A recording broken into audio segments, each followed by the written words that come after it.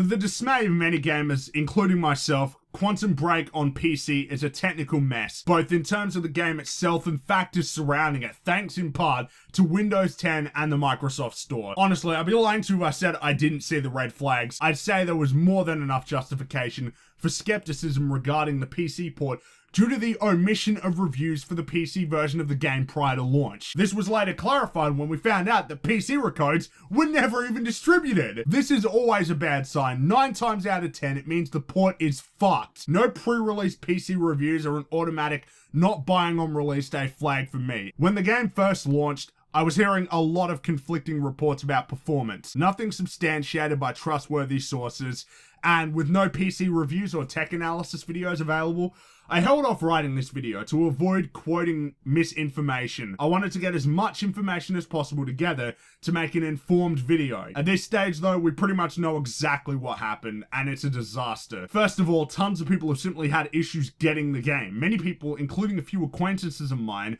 were complaining on launch day about not receiving their pre-order codes, which is ridiculous. I mean, people buying the game on release got their game faster than those who pre-ordered the game. I also know some people were having issues getting their PC code through purchasing the game digitally on Xbox One too. Some people have simply been unable to download the game or have had issues downloading it through the Microsoft Store. Obviously, Microsoft can't do basic math either, because the game costs $99 on the Australian store, which is way too high. Converting that to US dollars equals a price of $75 US. You can't get codes for the PC version on G2A either, so even if the game was working properly, it'd be a pretty hard sell. Game performance has been insanely below par. We're talking massive frame rate issues, below 30 FPS, on low settings, running on a GTX 980 Ti. It seems like Nvidia users are being hit with the brunt of these performance issues, to where there's literally a 50% difference in performance on equivalently powered cards. Nvidia display drivers will crash too, which plain should not happen. The game suffers from frame pacing issues as well, so even when you lock it at 30 FPS, it looks choppy as hell. Oh, and get this too, the game is seemingly capped at 50 FPS on 60Hz monitors for some reason. It was outright confirmed by Digital Foundry. They ran the game on low settings at 720p on a goddamn Titan X, and it would not go above 50 FPS on a 60Hz monitor. One of the major issues with this game in terms of the settings options is due to the UWP, which prevents certain settings from being changed. I don't use VSync. I prefer tearing over a jerky frame rate. But for some reason, you got no choice in the matter here, because Quantum Break is locked to double buffer VSync. And on UWP, you're gonna have a hard time changing many of the settings. It's way more restrictive than Windows 7. Based on graphical analysis videos, there's hardly a bump in visual fidelity either. Some of the masking techniques for the console version, specifically pop-in related, and strange resolution issues, are directly ported to the PC, so it's pretty much a confirmed direct console port. Here's the best part.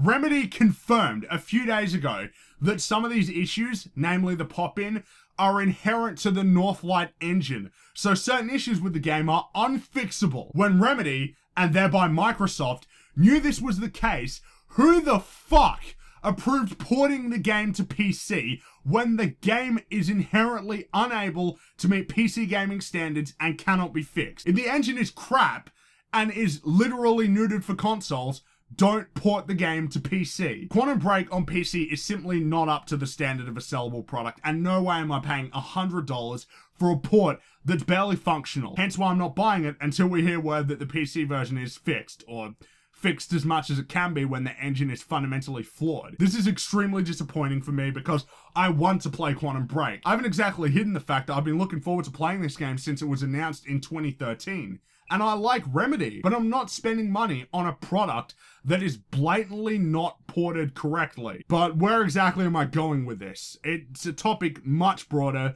than just one bad PC port. What needs to be discussed is Microsoft's start to their PC gaming push. If Microsoft are serious about catering to PC gamers and getting into the PC market, they're off to a really bad start. Gears of War Ultimate on the PC was a fucking mess. People are not liking the Xbox Store stuff in Windows, UWP is causing tons of issues, and now Quantum Break, following announcements like, you have to stream the show into the game, have, if you ask me, instilled a sense of massive skepticism from the PC gaming community in Microsoft and put Microsoft on thin ice. The thing Microsoft had to know was that they were coming into a market that simply does not trust them. PC gamers are largely anti-Xbox, due to the fact that the Xbox brand has generally been the most exploitative, especially during the 360 era, what with the Xbox Live Gold and the Ring of Death. On top of that, Microsoft came into the PC gaming market years ago with games for Windows Live, and it flopped hard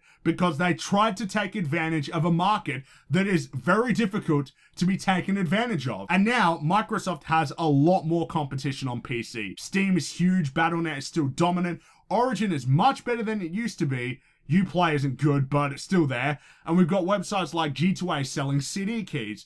But the thing about all of these services, whether you like them or not, is that none of them are drastically out of the way to PC gamers. Now imagine Microsoft then lumbers in the door and forces PC gamers to upgrade to Windows 10 to play their games, just like they did with Halo 2 on Vista, get an Xbox account, use their store, no discount, to download a single game. If you're forcing PC gamers to jump through all these hoops and fundamentally change their operating system just to play your games, you can't then fail to deliver a functional game or even a functional service to play those games on. I don't get it. They know PC gamers by and large have higher standards than console gamers. They're coming into a market with PC gamers apprehensive towards them due to their past history, and yet they thought it was smart off the back of another train wreck of a port to release Quantum Break on the PC in this state. What the fuck were they thinking? Microsoft are in dire need of a solid PC game as it is right now. The way I see it,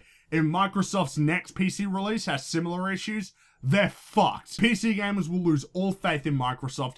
Their unified Windows platform initiative and Windows 10 gaming push will be dead in the water. And what will Microsoft be left with? A console with no exclusives that is never going to outpace the PS4, and a thoroughly pissed off, apprehensive PC gaming audience. No end joke. The only joke is whoever the hell thought releasing a port this bad, again, was a good idea.